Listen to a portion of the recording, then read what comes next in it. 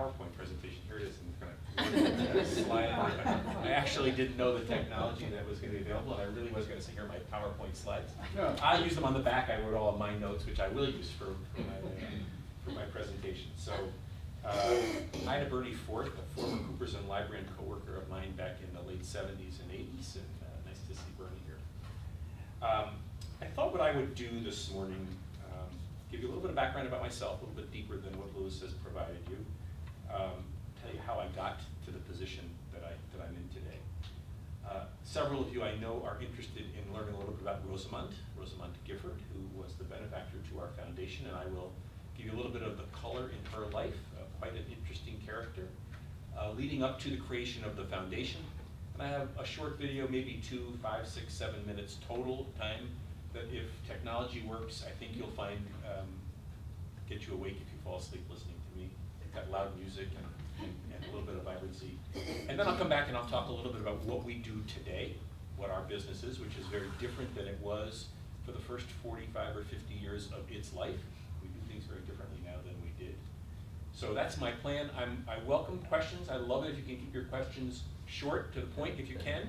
Don't hesitate to interrupt me if that's appropriate. I don't want to talk beyond something that I've tried to say to you.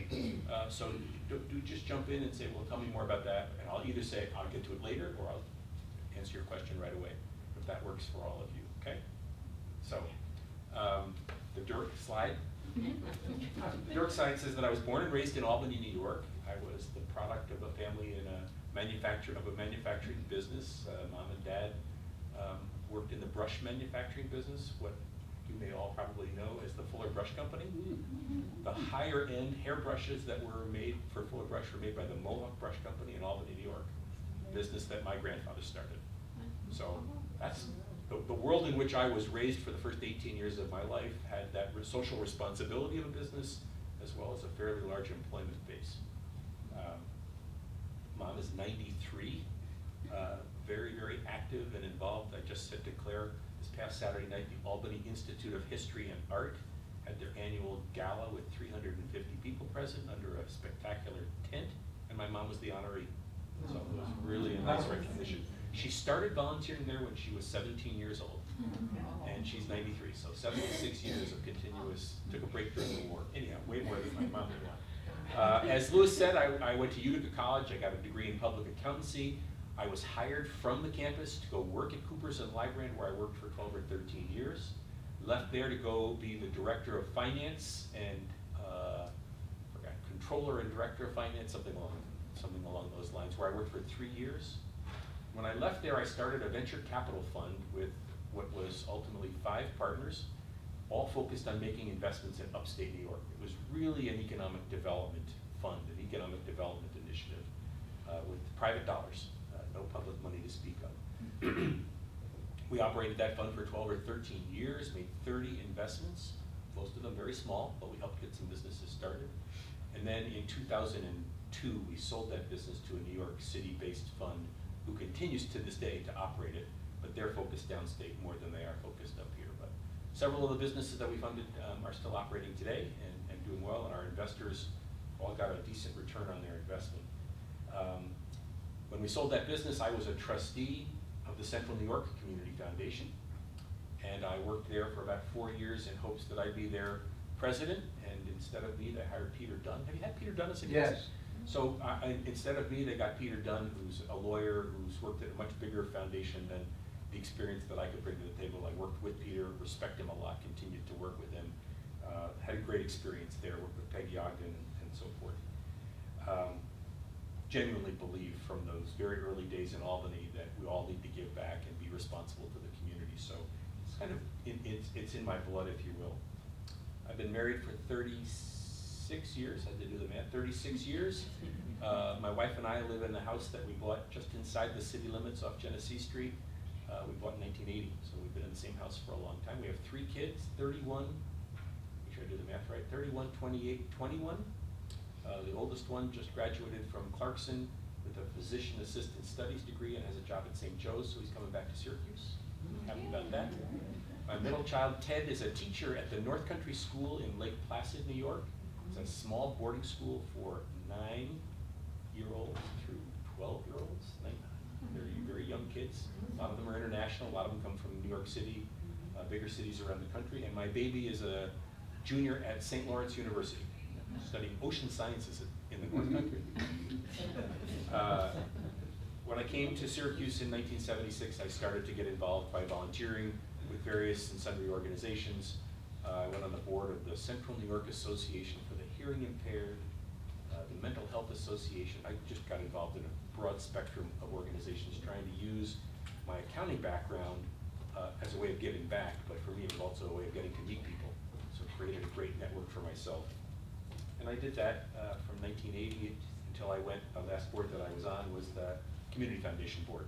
I serve on a couple of industry-related things right now, but mostly as a part of my job responsibilities at the foundation, I have not gotten engaged in more organizations. So that's me in a nutshell, maybe a bigger nutshell than you really wanted, but that's where I am. So I thought, here's my next PowerPoint slide. There's Rosamond, for those of you who can't. Can you hear me okay in the back? Do I need to stand in front of the microphone, or are you okay?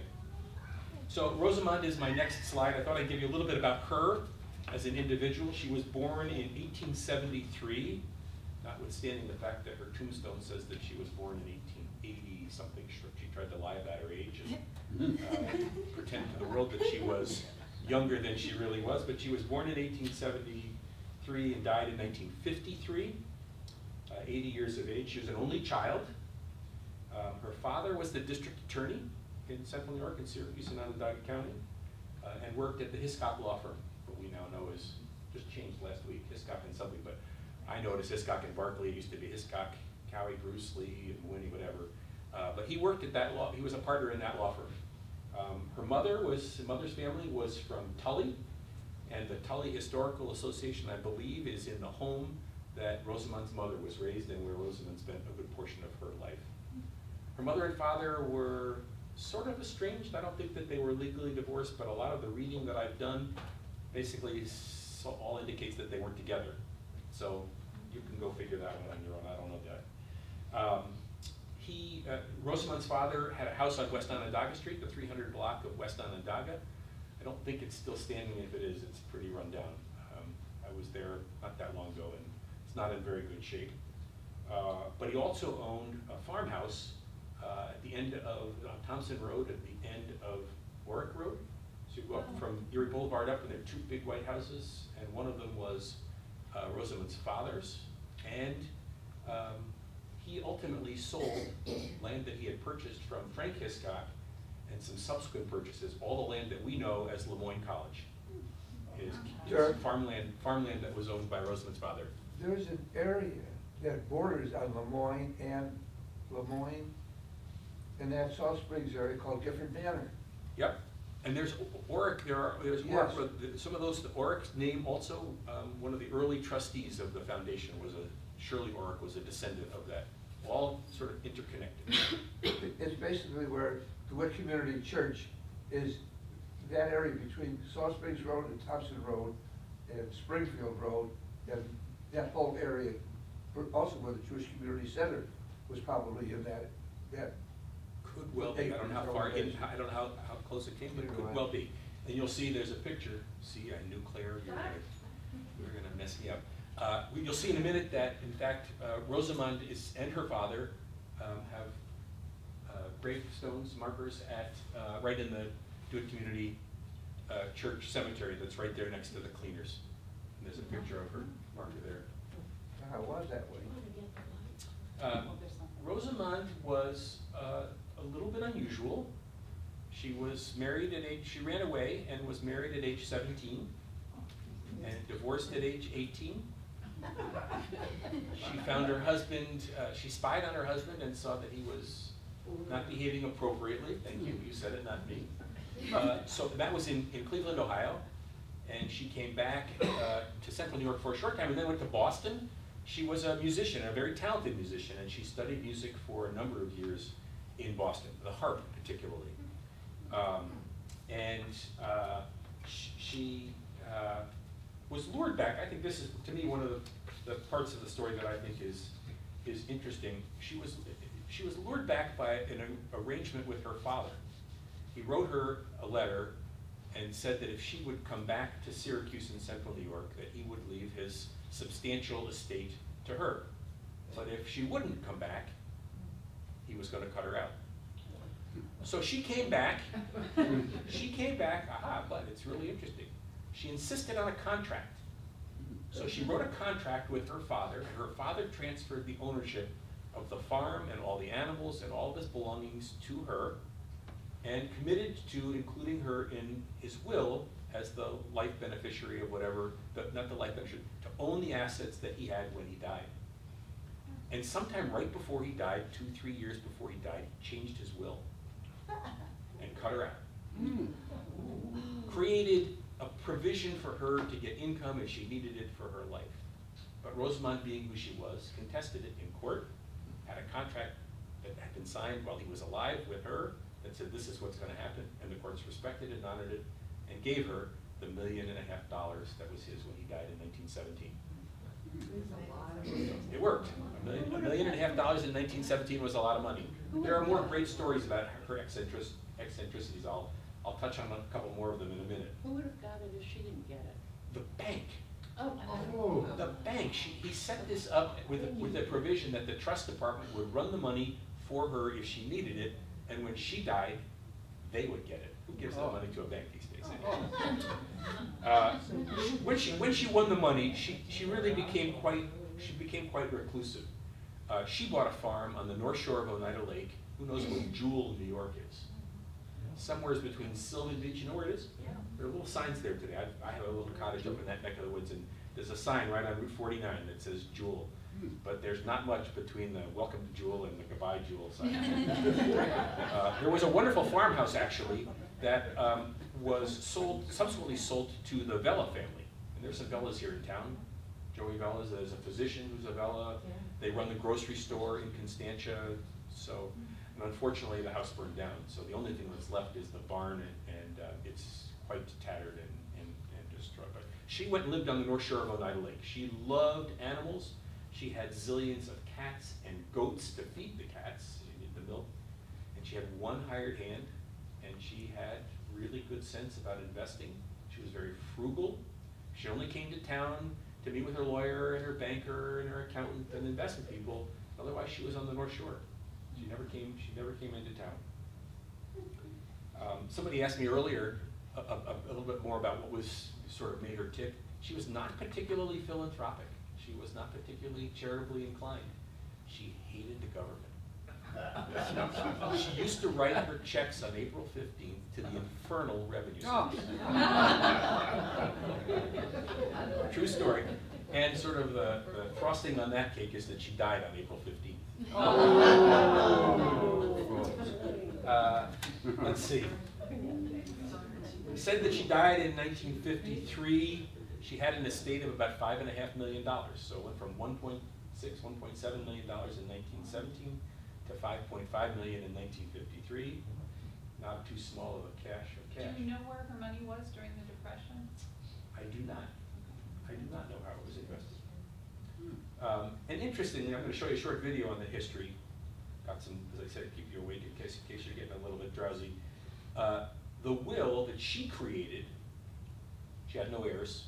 There were a few cousins who contested the will, but the will that she created was challenged by the IRS, such as those things were. And basically, it was an attack on the law firm that had created the will, because it basically said that it was not a valid charitable entity that was being created.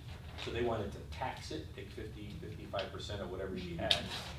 But the trustees that were subsequently appointed contested it, and they also prevailed. I have the actual canceled check that the trustees had to write to the Internal Revenue. They did say Internal Revenue Service to pay the estate taxes that she wrote in 1954.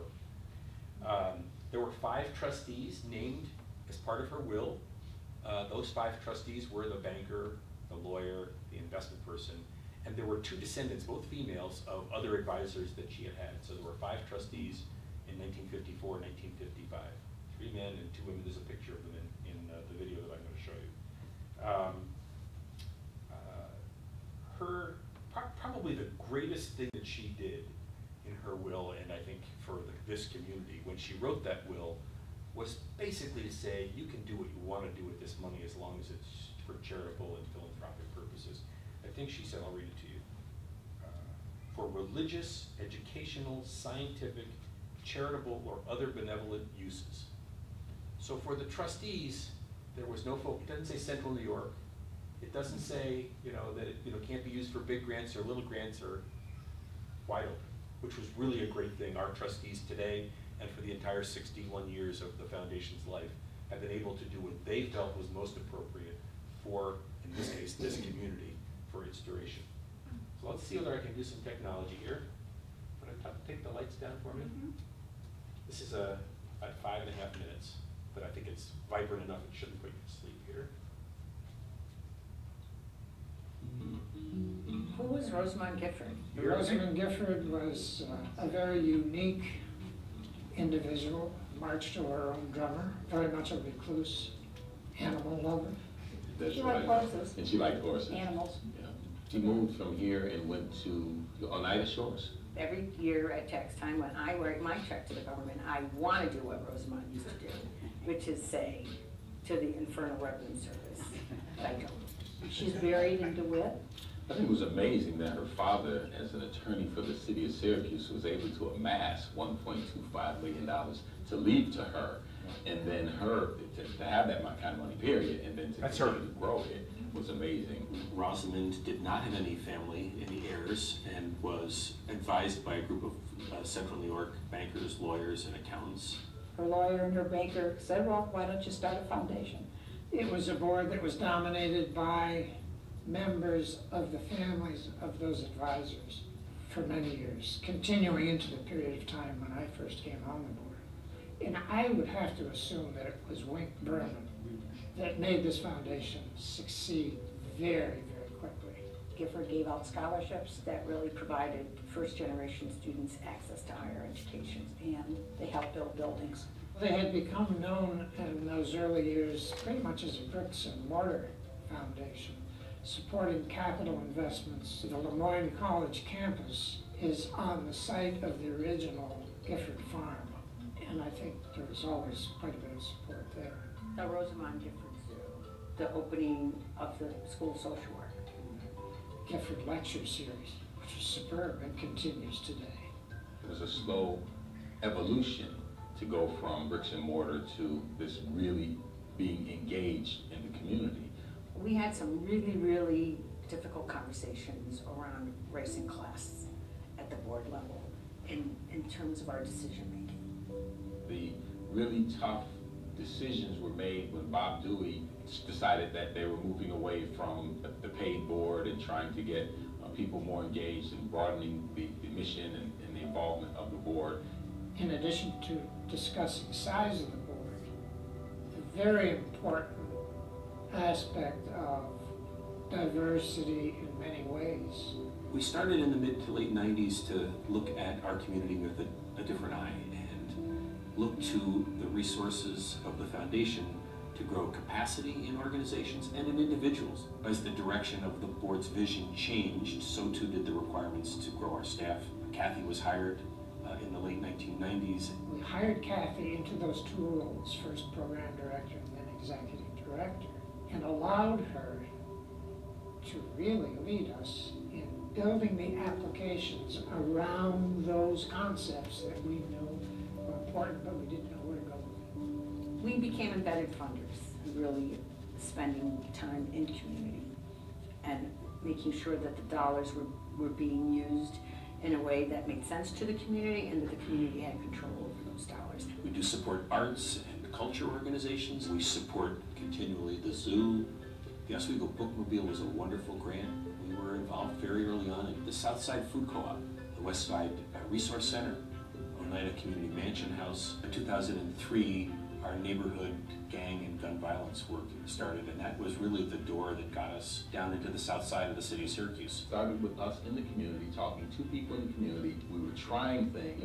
Community gardens, small home repair projects, on the south side. We fixed, I think, 92 different houses down on the south side because we realized there was a big population of people who owned their homes, but they weren't going to be able to maintain them. Gifford came into the community and wants to know what they can do to better the south side and empower the people. We learned a lot of lessons on the south side, and we took some of those lessons learned and began to do some great work on the near west side. The Near West Side Initiative. We started the organization and funded the incorporation of it and got help with the first board. To engage neighborhood residents without gentrifying the neighborhood. And they got to talk to the neighbors. This is their neighborhood. They want to help improve this neighborhood. They come to us as residents and support us in what we need. Their What If grant has opened many doors for people. The What If mini grants really stemmed from an early project which was to show some movies in the neighborhoods. The What If name sort of stems from the concept of fill in the blank. We could help neighborhoods who were committed, enough of them get together and say, we got an idea. They didn't have to have an organization. We could find a fiscal person to be responsible for the money grant we've given. Our relationship with Onondaga Earth Corps is very special. It initiated out of a small grant that we made. And these trees we're going to plant, I want you guys to feel some responsibility. These are your trees. To say, listen, it's not about me, it's about you, and what you want to do, and what you can do. We're trying to turn this whole city into a green city, clean city, for better quality of life. With other funders and as a convener, we've supported the growth of the Ideas Collaborative. Watching Gifford make an impact with this Ideas Collaborative, there was these 4 organizations that had an event. Their audiences are predominantly black, predominantly white, and they came together at St. Paul's Church and they had an event. So people were exposed to organizations and music that they would not be exposed to ordinarily. We also support leadership development initiatives. We're teaching people and giving them the tools to be great board members. In the board development workshops that we do, is helping people to understand what it means to have a diverse board. One of the projects that Gifford is most proud of and is very well known for is our advanced program. 3 intense years as we were reformatting and restructuring almost the whole agency through this program. But it gave La Liga a lot of strength after all the work got done, and we still use all of the materials and all of what we learned through Advance, and it's what keeps the agency actually on its feet. I think Rosamond would be very proud of all that has been accomplished in the last 60 years. I hope that she's very proud of what the Gifford Foundation has done over these years, because we've certainly used that money well, I think.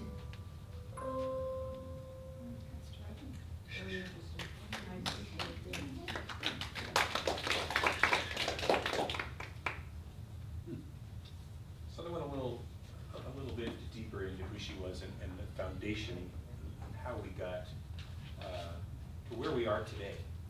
I gathered a few numbers. I don't want to bury you with statistics, but I looked. Wow, Joe Stanley. You just press escape. How did you get that? I'll get you back. Thank you. Whatever. I don't want to give you a lot of statistics, but I think it's important for you to get some perspective. Until about 2003, so the first 50 years, if so, give or take, 40 years, 50 years, we granted $30 million, $31 million. About 25% of it went to various community agencies, 20% went to education, library-oriented kinds of not-for-profits, 20% to health, hospitals and health organizations, 10% to arts and sciences, 10% to youth programs, and 15% to other religious organizations, senior programs, and so on. Plus there was a program that ran from 1957 to 1980, which is not mentioned in the video, but it's not included in those statistics. 139 individuals received a Gifford scholarship, which in the early years was 100% scholarship to go to college for 4 years. And in later years filled a gap, whatever was not provided by the college or other assistance that was available. And there are folks in our community who I'm sure many of you know who are the recipients of some of those scholarships, partial scholarships. Sharon Brangman is the gerontologist at Upstate, very nationally recognized, president of the American Gerontology Association, was a Gifford scholar. I get phone calls, I probably get 1 or 2 phone calls a year from Gifford scholars that say, what's going on? What's Gifford doing today that's interesting? So it's nice for me to be able to reconnect with them. During those years, up to about 2003, the money really flowed up. $30 million in that time was a lot of money. We've changed the way we do things now. At the time the foundation, I had this data point which I thought was interesting. At the time the foundation was created with that $5.5 million, it was the largest endowed philanthropy in central New York. United Way had money, Community Chest had money that flowed in and flowed out, but there was nobody else. Even the Community Foundation was not well endowed at that time. Again, it was a small organization, and back in 1955 it did not have a lot of resources. I thought it might be interesting for you. I want to just give you one more little couple minutes on sort of the old Gifford Foundation grant making. And I want to take a minute and I want to talk to you about the landscape of endowed philanthropy in central New York, talk about some of the other foundations. And I'll talk about what we do now. How am I doing time-wise? Good.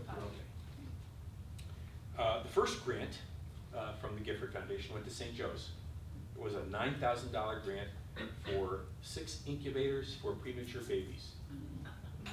My favorite part of that story is we put it, when we had our 60th celebration last year, we put it in a press release that was the case. And the next day, I got a phone call from St. Joe's and said, wouldn't you like to celebrate your 60th anniversary by another grant today?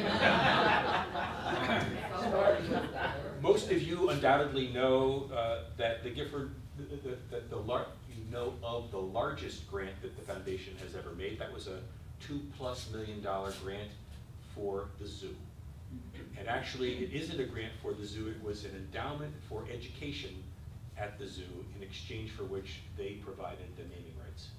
So the money, a lot of the money, some of it was able to be used for operations and other programmatic stuff, but there's an endowment at the zoo for educational programs that come out of $2 million. So I think it was $2.2 million actually.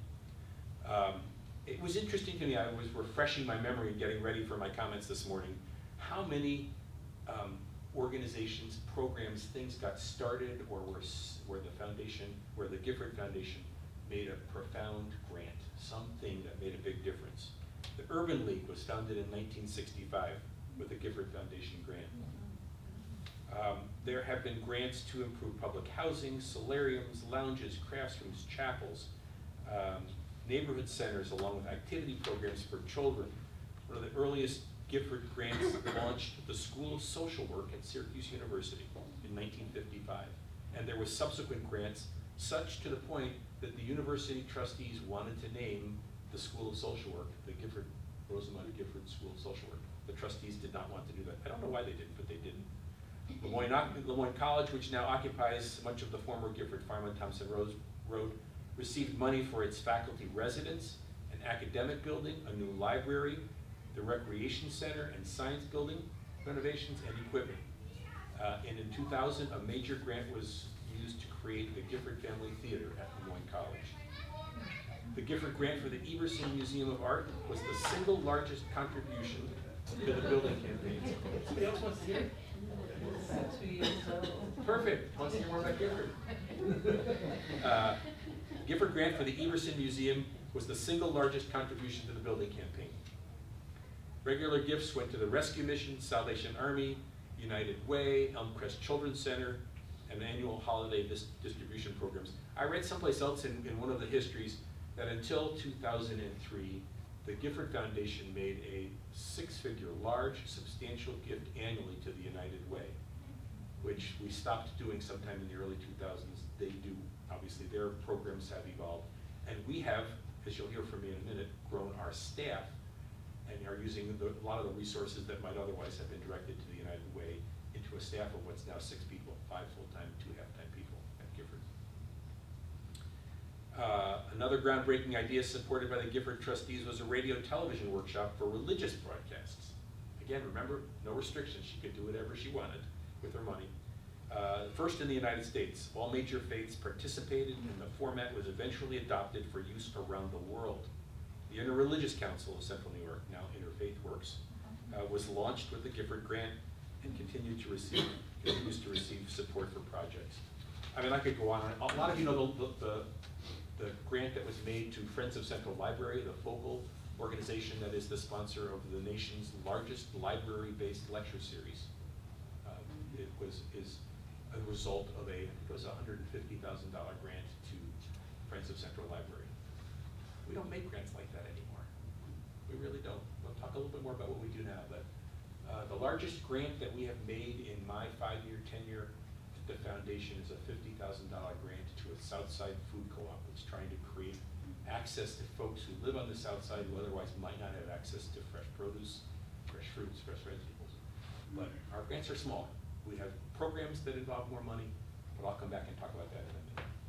I just thought it would be relevant for you all to have some appreciation for what the landscape of philanthropies is in Central New York. I think I calculated that there are 10 foundations in Central New York that have staff. So organizations that are endowed, whose purpose in life it is to give money away, have somebody doing it, either half-time or full-time. Of the 10, 5 are one-employee organizations.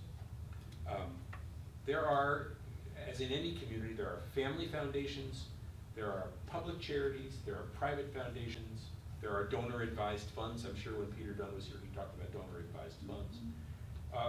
We are the only private foundation with a staff of more than one, and we're the smallest.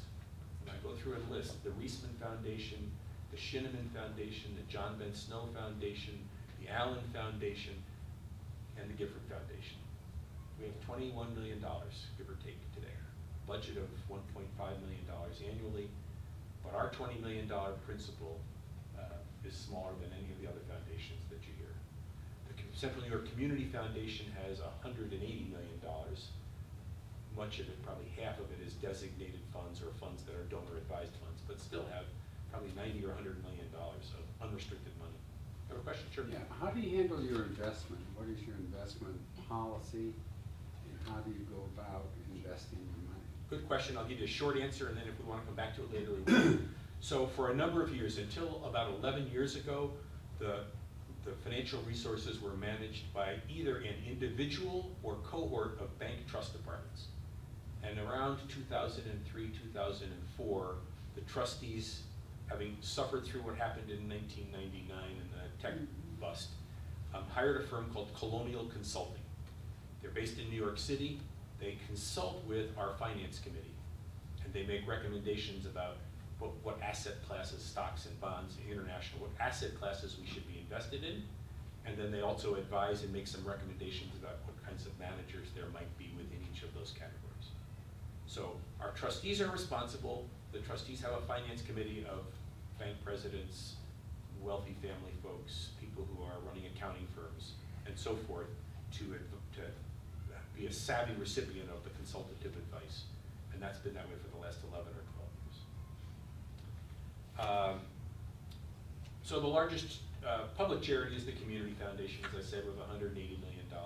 There are a lot of donor-advised funds, probably accumulated both at Fidelity and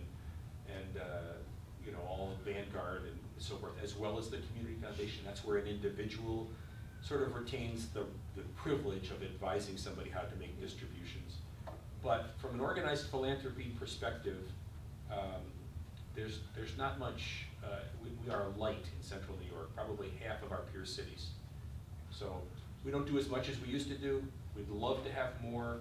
The community would be well served if everybody, when they died, left 5% of their net assets to the charity of their choosing, whether to a community foundation or a private foundation, or their church or their favorite organization. We need to work on that, and I'm part of a group that's trying to figure out if there's a way to do that. So I just wanted you to get an appreciation. There are 10 of us in town, and we do get together. We play really nice together in the sandbox. Often collaborate on initiatives and both tap into the financial resources as well as the human resources that the other foundations have. Okay, let me talk for a minute, if I could, about what we do now. I mentioned earlier, $21 million is the principal. That's the $5.5 million that Rosamond left has grown to be, and from that we spend somewhere in the neighborhood of 7%, which is pretty aggressive, about $1.5 million budget. But our long-term investment track record, the last 10 or 11 years, is in excess of that 7%. So we're not living with a lot of eye towards the future, but we are living within our means, if you will. We have 5 full-time staff people and 2 half-time staff people. The half-time people are an office manager and our controller. The 5 full-time people have very specific responsibilities. We have an executive director who plays no golf, who doesn't do anything, kind of hangs out and tries to make presentations in the community about philanthropy and about the history of the Gifford Foundation. And I supervise the staff. My staff, when I came to the Gifford Foundation, I had not been responsible for making 1 grant. And yet here I was now running an organization whose business it was to make grants. We don't raise money. We don't do any development work. We get gifts. Sometimes people do make gifts because they appreciate what we do. So my job is to work with my staff, work with my trustees, and to be engaged in the community. My 3 senior staff people each have very defined responsibilities. One is responsible for all of our neighborhood initiatives, our on-the-ground grant making in the neighborhoods with neighborhood associations and with like groups coming out of churches or other kinds of smaller organizations. We do leadership development in the neighborhoods through her programs. We have a woman who's responsible for all of the rest of our community grant making, our responsive grants. So when a not-for-profit comes to us and wants to seek funding from us, she's the person responsible for doing the initial intake and conversation. And she has an associate who works with her, much less experienced. And we have a woman who's responsible, her title is Director of Research and Projects. And she has led us through a whole bunch of community activities, including convening the refugees, organizations that serve refugees in our community, so that each of them knows what the other is doing. Catholic Charities, Interfaith Works, the county, the city, just so that there's good communication, which there wasn't previously. She also led us into a collaborative of 6 funders who put collectively $1.2 million into a fund called Ideas, and it was a collaborative of funders to support the arts and culture organizations in Central New York. Some of that funding went to what's now CNY Arts. There's a website that if you want to know what to do this weekend, from a cultural perspective, you can go to cnyarts.com. And they all now are the arts organizations. It succeeded the Cultural Resources Council. You may all know the CRC, Cultural Resources Council. But they now have a leader who is engaged with each of the arts and culture organizations and in promoting arts and culture in the community. And that seems to have worked really well. She's currently leading an initiative to address transportation in Central New York, part of the Onondaga Citizens League study. So she works hard to bring people to the table. She does a lot of listening. She's a professional facilitator, and we use those facilitation services to help the not-for-profits in our community. As I said, the biggest grant that I've been responsible for so far is to the food co-op on the south side. It was a $50,000 grant over 2 years. But we have a much bigger program. It's called Advance. It was mentioned in the video. And Advance is a capacity building program. It takes organizations, generally not organizations that are struggling, but organizations that are already strong. We try and find an organization that has a strong leader, that's open to change, and is doing important work in the community. And we help them, mostly through consultative work and an assessment, to do more of what they do, to do it better, and to do more of it. And it helps an organization. The initial phase of that program is to do an organizational assessment. What's working, what's not working. If your phone system isn't working, you're going to have problems taking phone calls from your computers. So the Gifford Foundation, as a result of that assessment, would say, okay, we'll give you money for a new phone system. If as a result of that assessment, your computer system isn't working, we can support you getting new technology or communications or, so we try to do an assessment in that program to start off an organization so that they know if they have weaknesses, what those weaknesses are. And we don't just help them identify them, then we help them fix them by giving them a grant. We give them a consultant who will work with those organizations for up to 3 years in some of the programs. So there's a relationship of an independent consultant, not one of our staff, somebody we hire for them, working with an executive director and a leadership team, including their boards of directors of those organizations. Those grants range from about $75,000 to $125,000 over the 2 or 3 year period of time. And I think we've done 23 of those organizations. We've also built, as a result of that program, a cohort of consultants in this community who know a lot about the life cycle of a not-for-profit. because they've been trained by a national consultant that we engaged to do some training. And that resource has had a ripple effect to continue. They continue to do work not for Gifford or for the organizations that we funded, but on their own, in their own right, which I think has given a common nomenclature, if you will, to the consultative process in our community. And it's been a very successful program. We also work in a whole host. I mean, the list of projects that we have and initiatives that we have really could go on for quite a long time. We've decided that our human resource is as valuable or more valuable than our financial resources. So we're using these people who have experience and expertise to help organizations and individuals grow leadership skills. We do board trainings. Right now we have a program called Nourishing Tomorrow's Leaders, where we took applications from, I believe, 43 individuals from which we selected 25 to go through an 8-week program. All of the folks who participated in the program come from underrepresented populations, whether they be African American or Latino American or physically challenged, maybe have a sexual orientation that's different. Trying to give these populations some leadership skills and some board skills so that they can go and get involved and represent those interests on the organizations that are in Central New York. We also do a board and senior management workshop on board training so that board members and executive directors can learn how to work better with one another and be more efficient and more effective in what they do, make sure that they know what their fiduciary responsibilities are, and so forth.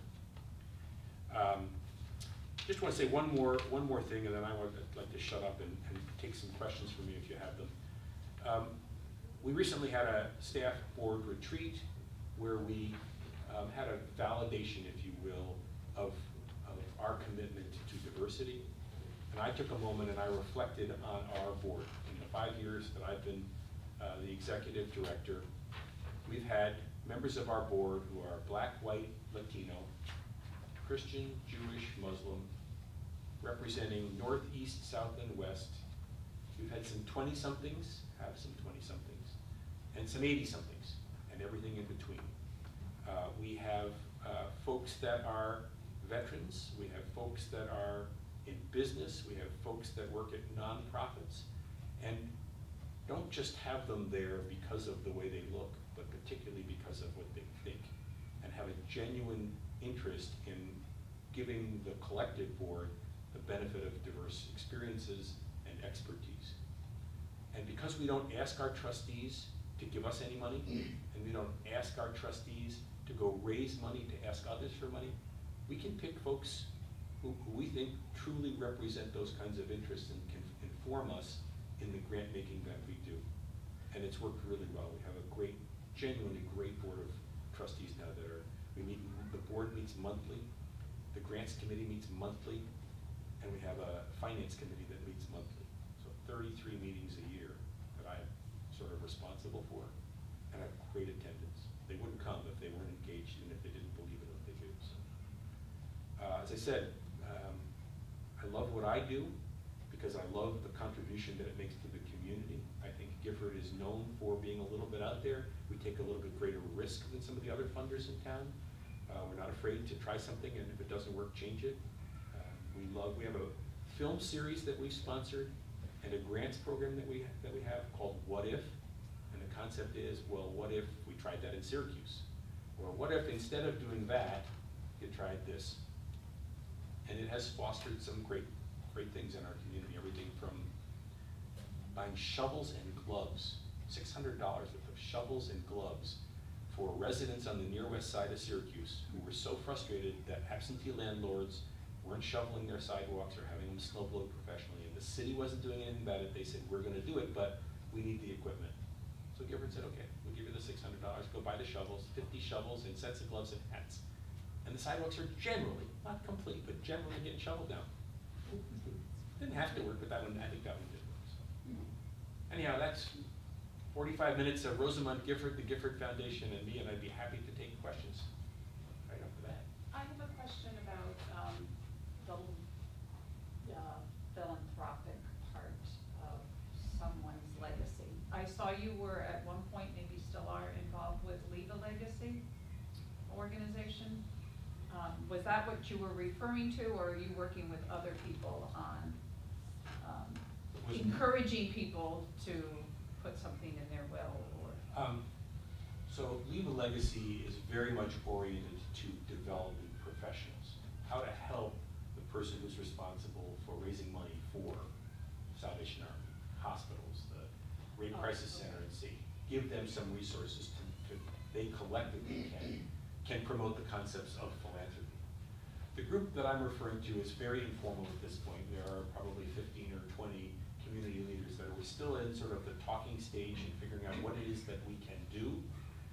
But we did some data collection, and if you look at the data and you take the 10 cities that are larger than Syracuse in population and the 10 cities that are smaller than Syracuse in population, 21 cities, guess where Syracuse is? Second from the bottom. Why is that? Well, we've lost the Kraus-Heinz and the Carriers and you know, some of the cities that are on the top of the list maybe you get rid of because it's the hometown of Walmart out in Arkansas. They have, you know, huge numbers. But when you get rid of the outliers, we're pretty low. And that's as a percentage of our percentage of giving, as a percentage of our income, not our wealth, which is a little bit different. And it doesn't include things like church and faith-based giving because you don't necessarily report that to the IRS. And it's, you know, there are a lot of caveats, but there was pretty clear evidence that we were not where we should be, and we knew the endowed philanthropy, the Community Foundation, had done some research. We knew that we were below water there as well.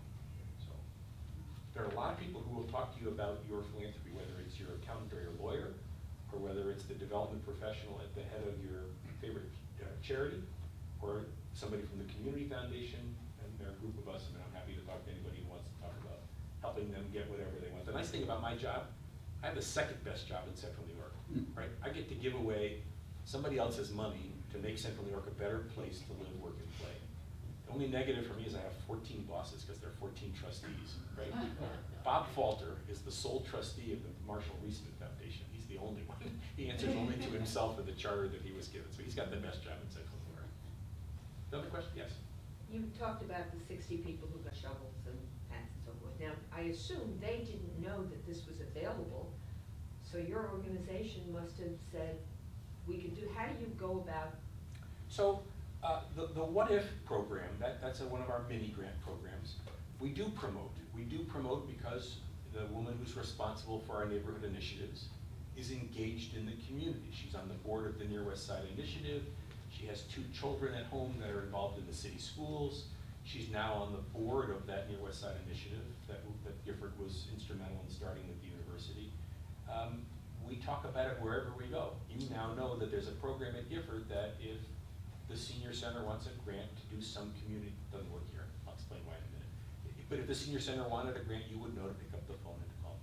That mini grant program is restricted to the city of Syracuse, so that the suburbs are not eligible for our mini grant program. But they could be. There are other, you know, other grant programs, not just at the Gifford Foundation, but at the Community Foundation. You know, our footprint is Onondaga, Madison, and Oswego County.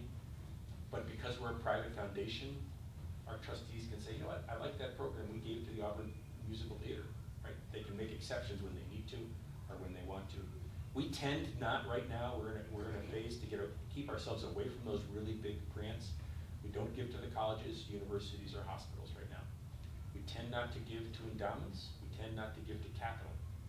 So it carves out a lot. We really like the concept of working with organizations that are more grassroots, that will be impacted by our average grant's $15,000, other than that one organized program. So giving $15,000 to a $53 million campaign in St. Joe's, our trustees basically have decided that it doesn't have enough of an impact, certainly not the same kind of impact that the $15,000 would have at a smaller, not-for-profit organization.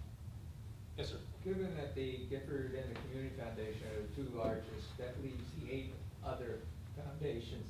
Do they have, generally speaking, specific interests that they focus on, considering their funding? They don't have as much in funding. So I want to correct you, and then I'll answer your question also. So the Community Foundation is the largest, $180 million. Yeah. Gifford is the smallest, with $21 million. The Reisman Foundation, the Pomeroy Foundation, the John Ben Snow Foundation, they all have somewhere, they generally all have between $25 and $50 million. So that, I wanted to get that point. Some of those foundations are very highly focused. I'll give you an example. The William Pomeroy Foundation is very highly focused on, Bill Pomeroy is a leukemia survivor, and he's been very focused on the registry for blood donors and organ donors. And he's very interested in his historical legacy and ancestry, so he does ancestry funding. Beyond that, he's very selective, so health issues and legacy and history and ancestry issues, as an example. Some are completely open, the Community Foundation and Gifford, with the exceptions that I've given you.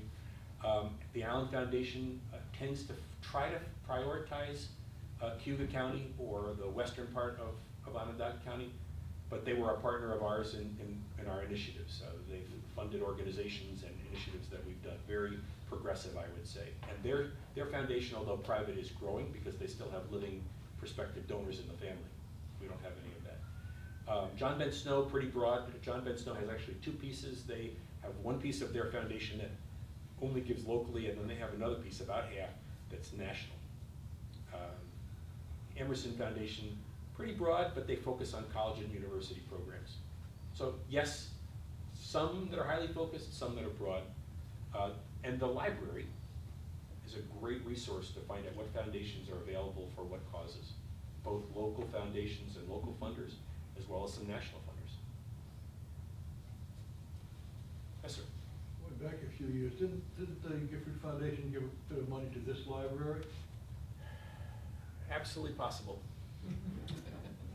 I have that statistic. I think that 1,800 and something odd grants have been made by the Gifford Foundation in the last 50 years. In the 50 years, so I don't know them all. We do like library a lot. We tend not to support recurring operations. If we don't see that there's a program that we can fund that will get sustainable on its own, we tend not to be inclined, which is not to say never on all the things, particularly from Gifford. But if we provided funding for a staff person to come to the library and do the historical research, and we don't provide recurring funding, or we don't provide an endowment for that, then at the end of the year or 2 years, that person who'd been hired to do that project either has to have created a funding stream for themselves or get fired, and we don't like that. So we try hard to make sure we'll fund something, and we might even occasionally do multi-year funding. We tend not to, but we occasionally will do multi-year funding. But we have partnerships. We did a grant with the Community Foundation and with the Allen Foundation. The Community Foundation took the first year of the program, the Allen Foundation took the second year of the program, and we took the third year of the program. That gave them 3 years to get sustainable, and we told them, at the end of the 3 years, you're on your own. And I think they're there. We're not quite there yet, but I think they're in a way to do that. Yes, sir. You telling me to sit down and be quiet? No, sure. What, if any, is your follow-up after a grant has been granted? So, how do you? Great question. How do you get your nose into that? It's a great question, and one which we have a lot of internal discussion about, because how much do we want to invest in data collection and tracking of a grant that we've made for $15,000? And how much do we want to charge the grantee, the organization receiving our grant? How much do we want them, how much time do we want them to spend tracking the data around that $15,000 grant? So we have developed something that came out of the military. It's called an after-action review, where we've composed 4 questions that we ask grantees who get full grants. And it's, what did you set out to do? What was your intention? What did you accomplish? And what is there a gap? We also ask them, among these questions, what should we have learned by the grant that we made to you, in hopes that we can make better grants in the future?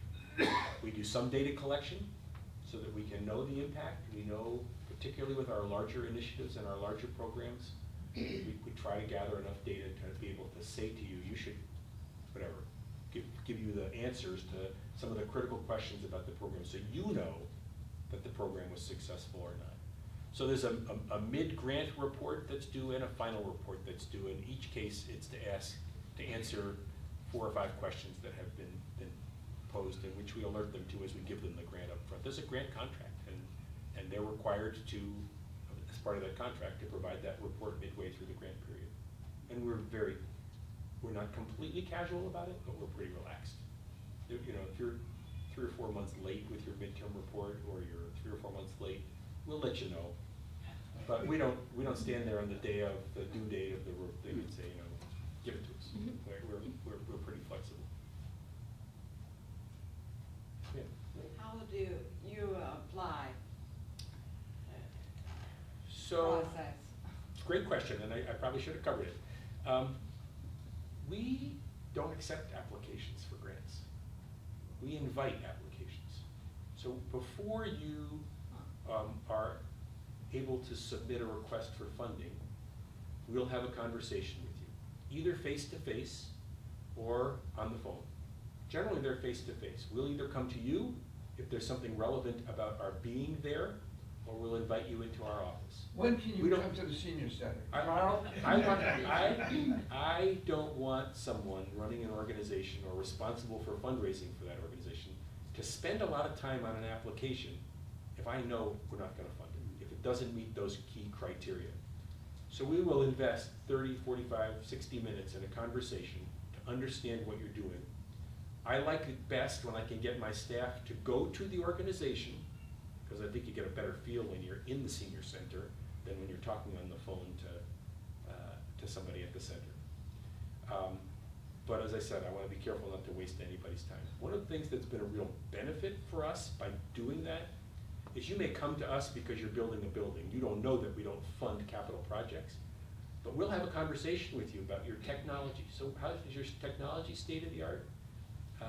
Is your executive director going to be retiring in the next year? Do you need some help with transition or a search, or can we help you? We literally, there was a large, well-recognized human service organization in town, a long-term, may even have been a founding executive director, 25 plus years, announced that he was going to be retiring, had identified and had been working with one of his senior staff people to be his successor, but she was going to need some help. She had never run an organization before. So Gifford offered, as a result of the request for funding for capital, we said, we don't do capital. But we think this transition that's going, you could probably use a coach. How about if we get you a professional business coach to help you with the transition, so you have somebody to talk to? And we think that your board isn't totally prepared for no longer having somebody who's been doing this job for 25 years. We think they're going to need some help too. How about if that consultant works with your board as well? Out of the blue. They thought they were coming to ask us for money for their building, and we gave them a grant to help them with a consultant to deal with the succession plan and transition. So we don't, you should. The answer is pick up the phone and call the Gifford Foundation, and the woman at the other end of the phone, because I'm the only guy there, I do answer the phone though when nobody else is there, or even when it drives me crazy that it's ringing. There's a process that we will try to direct you to an online inquiry, so we can get some basic information. Name of the organization, are you a 501c3 organization that can receive charitable grants, address, phone number, things like that. Get some basic information, and then we'll call you back and find a time to either come for a visit or have a phone conversation or have you come in. We talk to anybody and pride ourselves on that. We don't say no to anybody. We're happy to have a conversation, even though sometimes we scratch our head and figure out what the heck was somebody thinking, but we do. Yes, sir. I'm actually an advisor, and I have this conversation with clients about charitable giving and legacy planning. And other foundations and groups have been active in coming out and actively seeking the donors. And I thought I heard somewhere in there in your conversation that you're not really actively pursuing that kind of avenue, but how would you, what's your interest in looking at potential donors and fundraising? It's been a little bit of an internal struggle for us. So when we have someone who's proactive, who has expressed an interest, we want to have that conversation. And I think, maybe to my fault, I've been one of the ones that's been a little bit resistant for 2 reasons. One, I used to be a development person. I used to do it for a living, to go talk with people about their charitable giving, to try to give to, in that case it was to the community foundation, which gives you a lot of flexibility because they'll let you do almost anything that you want. But I've done it. and I know what it needs. The other side of that coin is that it also takes, if I'm successful doing development work, and I take a bequest or a gift, if you will, it may be coming to me at the expense of some other organization. And it's an organization that we fund. So instead of giving your money to the Symphoria, instead of giving your money to Symphoria, you're giving it to me. That creates a little bit of a resentment and a competitive, maybe not as healthy as we'd like it to be, relationship. But just as frankly, I will tell you that there are people who understand how different Gifford is, that we listen to anybody who wants to. We take a higher degree of risks. We try and take some bigger swings and do things that will move the marker a little bit more. There are people who say, I don't want to just give it to the XYZ organization. I like what you're doing, and I trust that for the last 60 years, what you've done with Rosamund's money is what I want you to do with my money.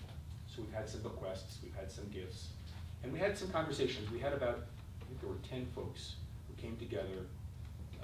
I have a former trustee who believes what I just said about the Gifford doing it differently, who basically convened 10 acquaintances, and they came together and collectively they made a $50,000-ish gift to the community, to the Gifford Foundation. So we'll take it, but I don't want to take it in a competitive way, and I don't want to direct my time to raising money. And the trustees have lived with that. And it's not ideal. As I said earlier, we're spending 7.5%, and we're earning 7.5%. The $40 million we've given all together, with the $30 million that we gave in those early years, I want to, you can't keep doing that, because $20 million we have to now, if I keep giving it away and only keep that $20 million, hoping that the stock market continues to cooperate, that $20 million won't buy the same thing 20 years from now. But our trustees have said, right now, this community needs us to be taking some of these risks and doing some of these things, and so we are. Yes, sir. It appears that you said that you contribute to 501c3 organizations only. No, I didn't say only. Okay, I know you didn't say it. But my question is, I've heard that, like, I belong to American Legion, and we're a 501c19, but the 501, but your organization and other organizations like Community Foundation cannot give grants to 501c19s. Well, why is that? Well, that's because of the nature of the work that you do. It's not all charitable in some way. There are some Right. So that's the reason why we can't give to you. Now, if the Legion had a program, I'm going to make this up, to go into the elementary school and read books to the kids, and you didn't have the books, and so you wanted a grant to buy the books so that your volunteers could go in and read, we might be able to help you find a 501c3 that would be willing to accept the gift from us, shift our burden to some other not-for-profit, to a 501c3, who would then give you the books so that you could go to. So again, because we'll talk to anybody, we want to try and help organizations and individuals who are doing good work. To get through that, I can't give to a C19, but your program is philanthropic. Your program is charitable. What you're trying to do is a good, the program is good. So let's find another way to get the money to support the program, and we do that. So we could come to you and ask you to help us find another way to support that program. The program, as long as the program was charitable, and we'd want to understand why you were doing what you were doing, but yeah, absolutely. And a lot of the mini grants, those what ifs, the shovels and gloves, we have to find a community center that's a 501c3 that could receive that, or we do community gardens.